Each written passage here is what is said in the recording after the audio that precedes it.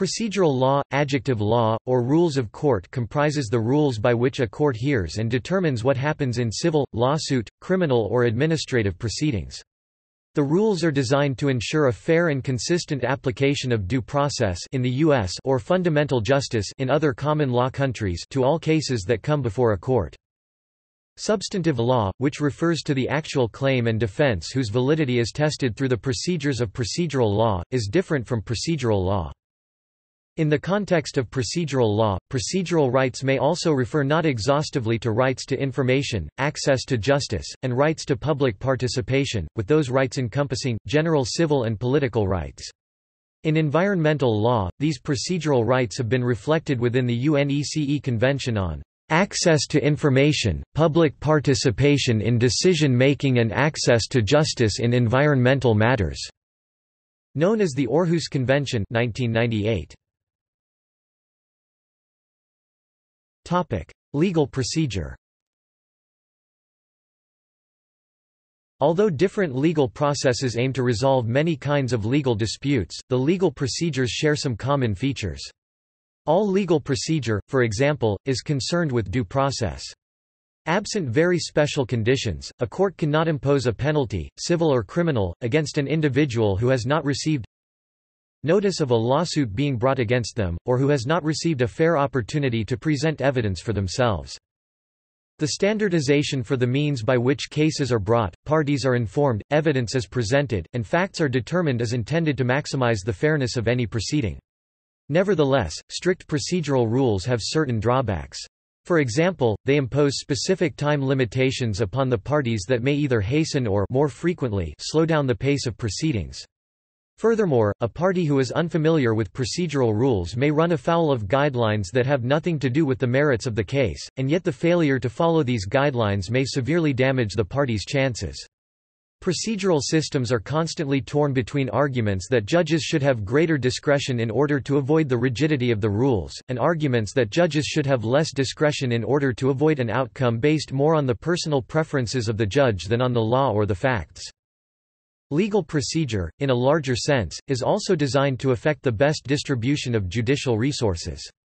For example, in most courts of general jurisdiction in the United States, criminal cases are given priority over civil cases, because criminal defendants stand to lose their freedom, and should therefore be accorded the first opportunity to have their case heard.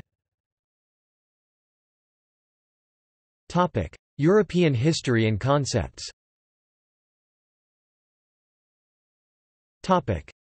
Procedural law and substantive law in various languages.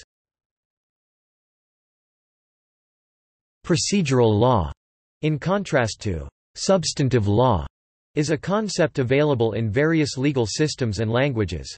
Similar to the English expressions are the Spanish words derecho adjetivo and derecho material or derecho sustantiva, as well as the Portuguese terms for them, direito adjetivo and direito substantivo. Other ideas are behind the German expressions formels recht or Verfahrensrecht and materials recht, as well as the French droit formel, droit materiel, the Italian diritto formal, diritto materiale, and the Swedish formal rätt, material rätt, all of which, taken literally, mean formal and material law. The same opposition can be found in the Russian legal vocabulary, with materialno pravo for substantive law and processualno pravo for procedural. Similar to Russian, in Bulgarian materialno pravo means substantive law and processualno pravo is used for procedural. In Chinese, procedural law and substantive law are represented by these characters, sheung shu fa and shi ti. In Germany, the expressions formels recht and materials recht were developed in the 19th century, because only during that time was the Roman actio split into procedural and substantive components. The substance of procedural law, substantive law in Europe. In the European legal systems, the Roman law had been of great influence. In ancient times, the Roman civil procedure applied to many countries. One of the main issues of the procedure has been the actio, similar to the English word act. In the procedure of the leges actiones, the actio included both procedural and substantive elements. Because during this procedure the praetor had granted, or denied, litigation by granting or denying, respectively, an actio.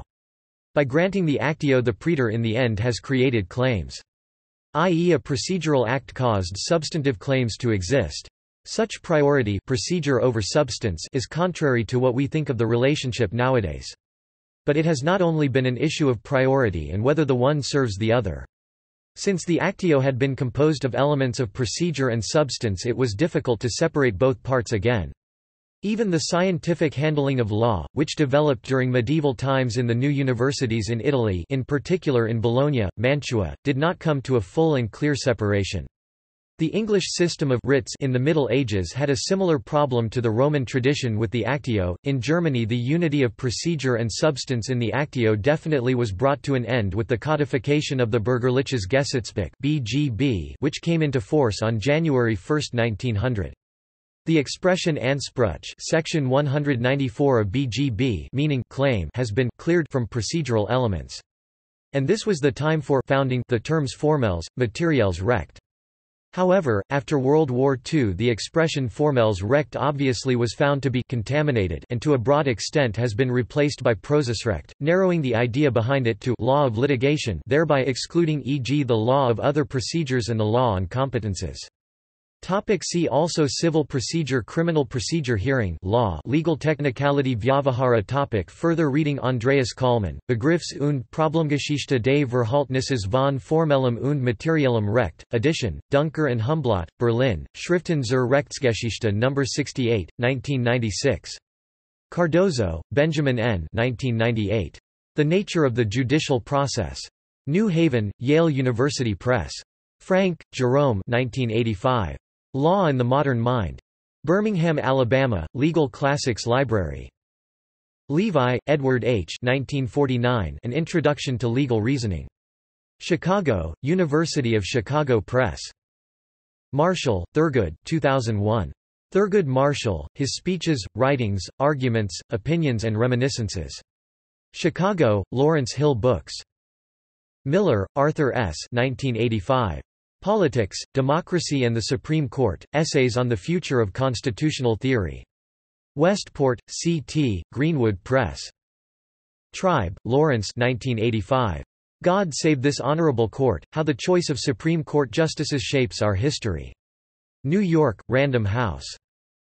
Zellemeyer, William 1977. The Legal System in Operation. St. Paul, M.N., West Publishing. Max Planck Institute, Luxembourg for Procedural Law. External links. U.S. Federal Court Rules